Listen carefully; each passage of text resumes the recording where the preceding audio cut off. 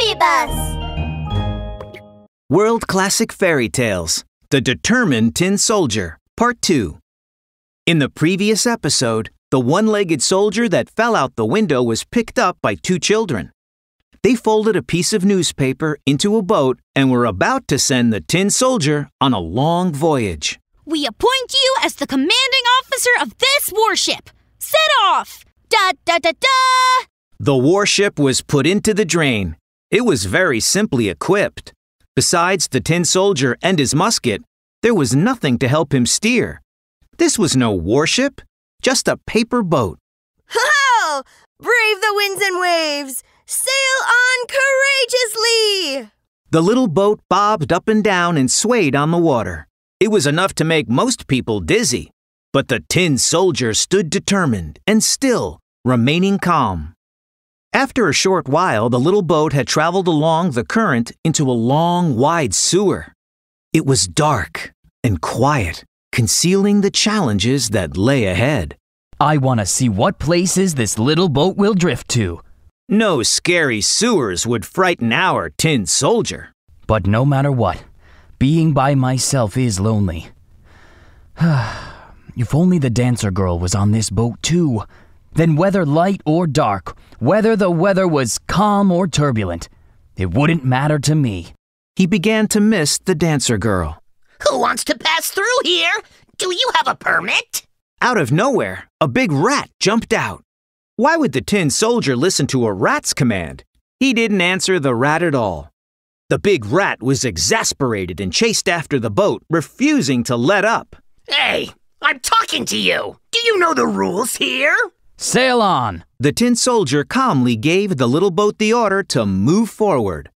The big rat was very angry and yelled at the branches and trash floating around in the drain.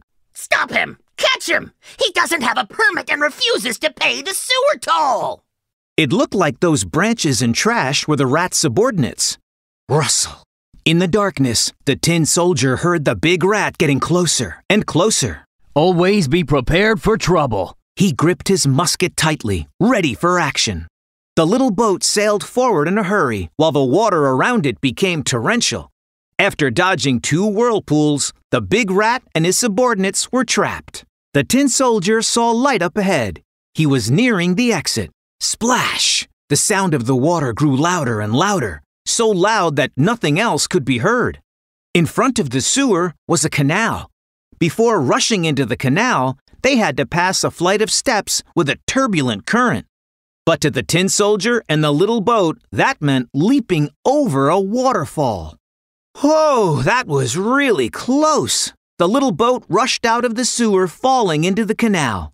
The tin soldier worked hard to stand straight, tossing and turning with the little boat in the waves. It was no easy feat. But this dangerous journey proved to be too much for the paper boat, as it slowly broke apart.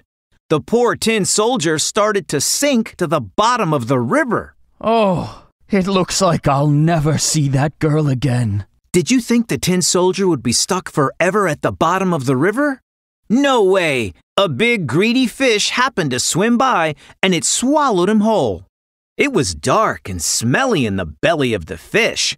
It was even more dizzying than being on the boat. The tin soldier was still very determined, though, and he held on tight to his musket.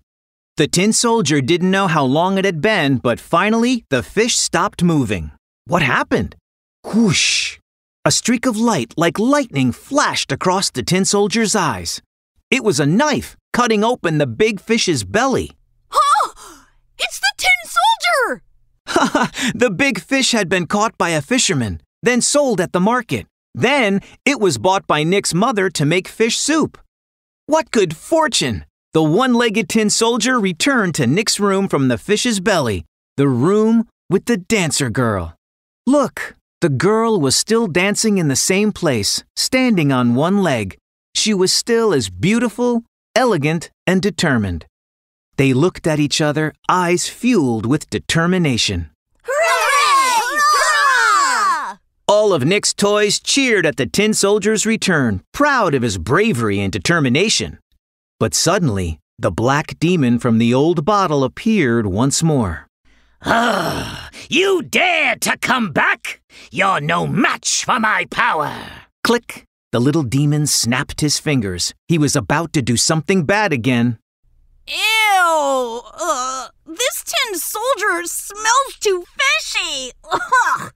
I can't stand it! I don't want him anymore! Nick had suddenly changed into another person. He stretched out his hand to toss the tin soldier into the fireplace.